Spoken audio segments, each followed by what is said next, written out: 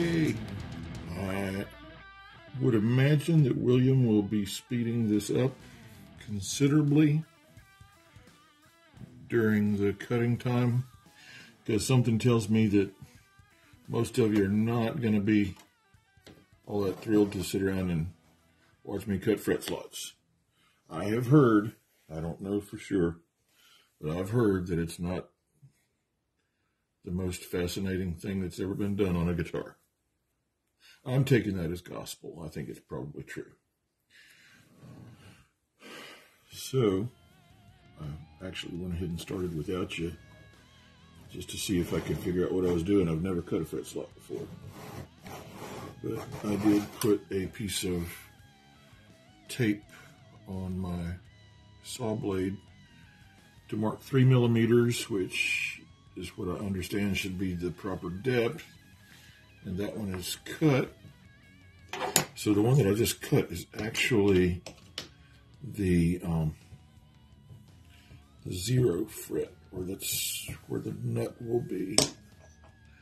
So that will get some more attention a little bit later on.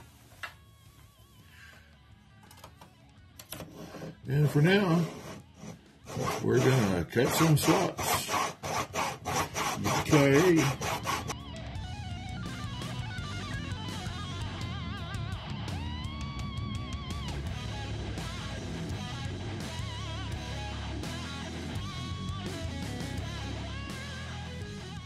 This is the part where I really hope that I set this on the right side of the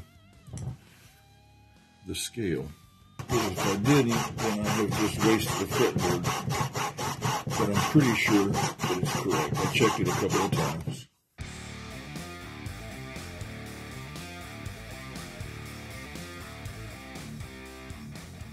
So I guess I could raise these guides so that they would stop the saw at the right depth, couldn't I?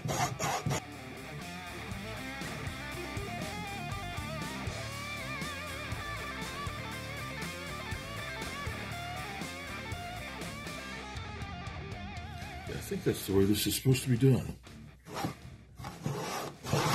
Okay. Kind of makes more sense.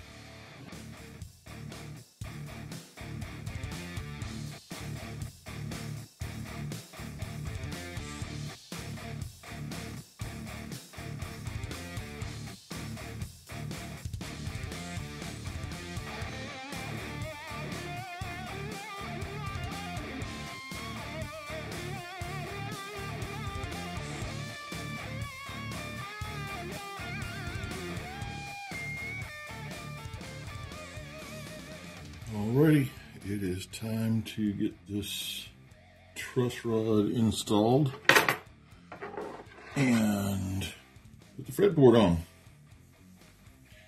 So,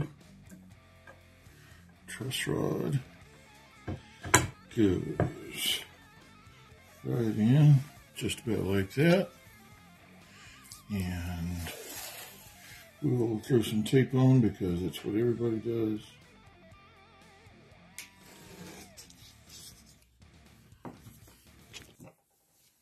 Whoops, sorry to bump you there, YouTube. My battery's a little bit low. I didn't show drilling the holes for these locating pins for the fretboard, but I did drill those. I'm going to take off just a bit of this tape, because the less tape there is, the more surface there is to glue. Yeah, it's a good thing it doesn't have to be pretty, because it sure ain't. Where's the end of my truss rod? It's right there.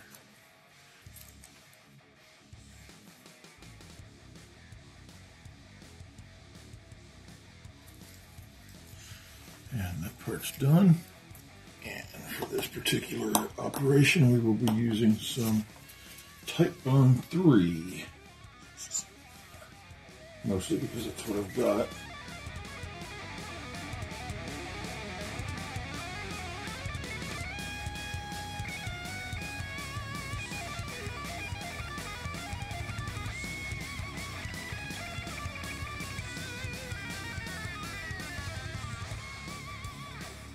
be afraid to get your fingers icky. I am going to leave the tape because I've got just a wee teeny bit of space on there. And rattles or noise from the truss rod later on. There's pin number 1 and pin number 2. And to help with this evening's clamping duties, I'm going to use, let's use one piece of the wood that was supposed to be the fretboard.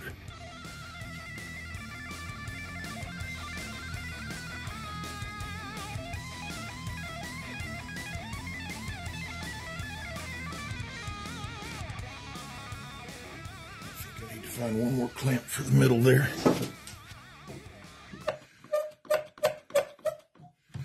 I decided to do 2 clamps for the middle just because I've heard of having too few clamps, but I've never heard of having too many. So, there we have it. A glued up neck for Defiant. I'm going to go around and get some of that squeeze out